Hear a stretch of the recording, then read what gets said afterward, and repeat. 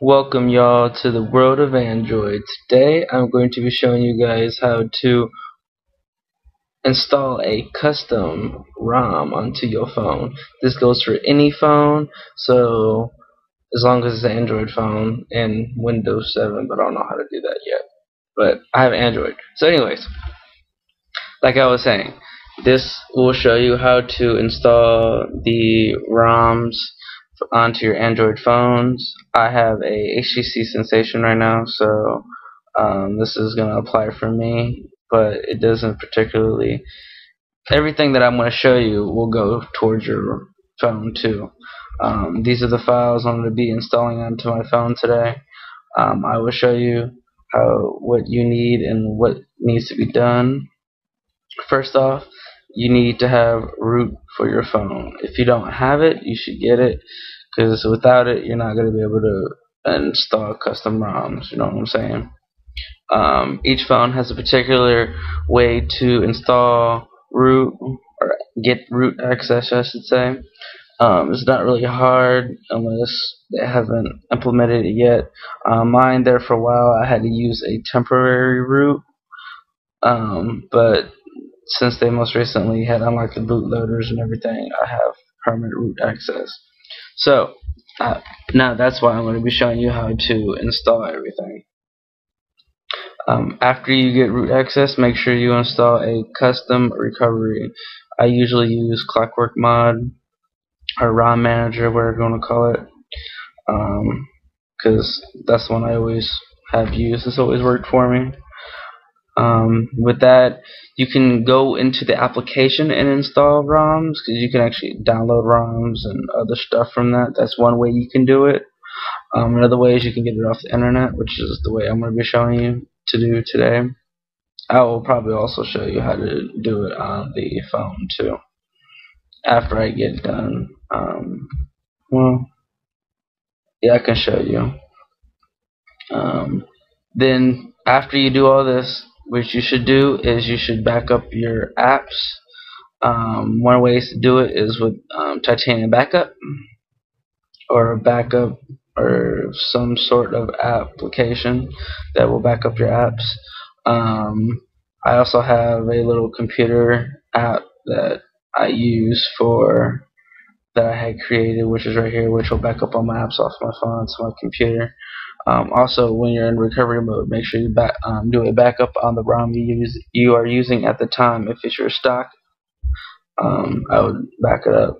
Or if it's another ROM that you're coming from and going to another one, or a new up-to-date one, usually back it up.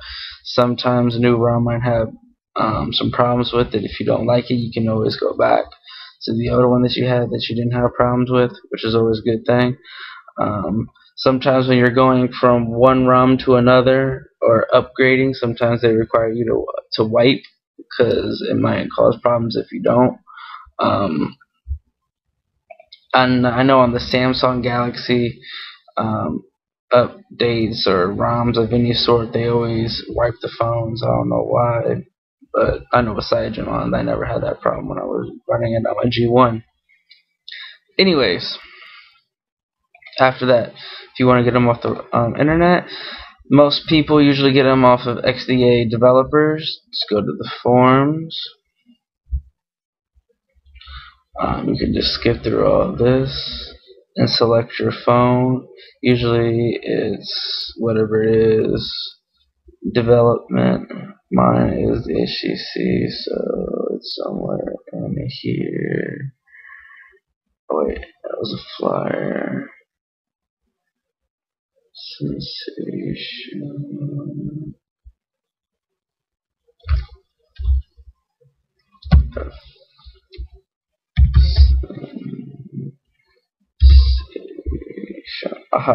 Yeah, and then just go to Android development.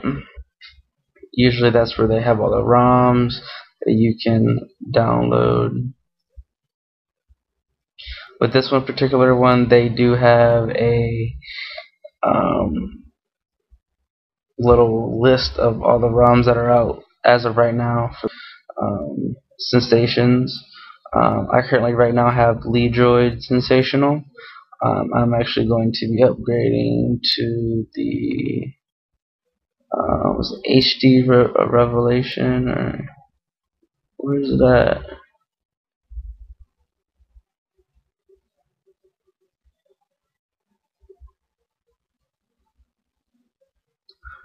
For some reason it's not on here. I thought it was. But anyways, wait, I thought I just saw it. HD. Maybe not.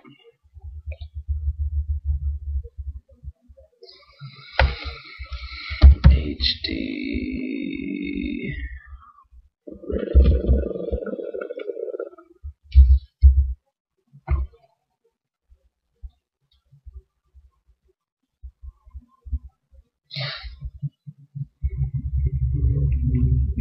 Pretty much this is what I'm going to be using for my phone. This is what I'm going to be putting on there. It's pretty cool. I haven't tried it yet, so I'm hoping for something good. So without further ado, I'm going to show you guys how to install. I'm not going to show you how to install recovery and all that. If you guys need a tutorial for that, just let me know. And I'll kind of figure out a way for something that best suits you guys. It's not hard. Just after you have root, just download Clockwork Manager or ROM Manager, which is this bad boy right here, which is free. You can buy the $6 one, but I just use the free one. It's easier. You don't have to pay for no money, and you can download ROMs and whatnot, and it'll install the custom recovery with it. I most recently had made a wallpaper. If you guys like it, you guys can download it. I'm gonna have a link in the description if you guys like it. So without further ado, I'm gonna show you guys how to install a ROM. So let's get started.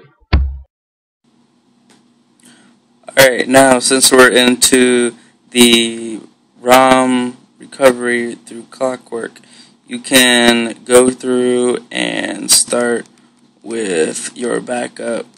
You just have to use your up and down volume keys, and then you have to just use your power button to make it work.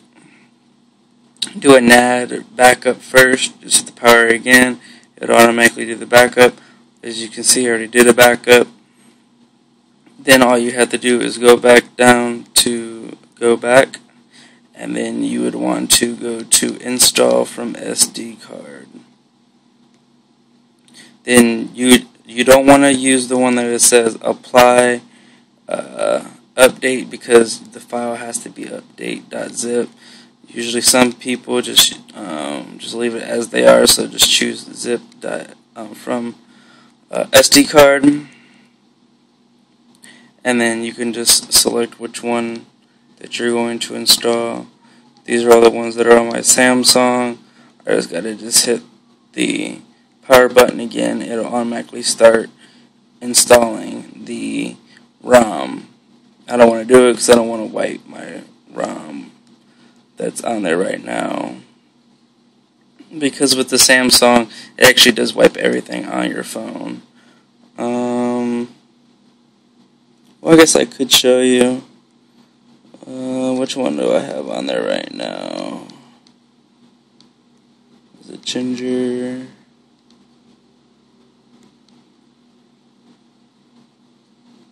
I'll just put this one.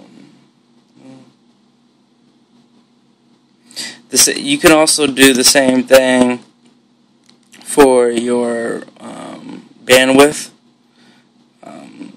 The Samsung calls theirs the KAs and KBs and whatnot modems, and then the other ones call them something else. That's pretty much the gist of it.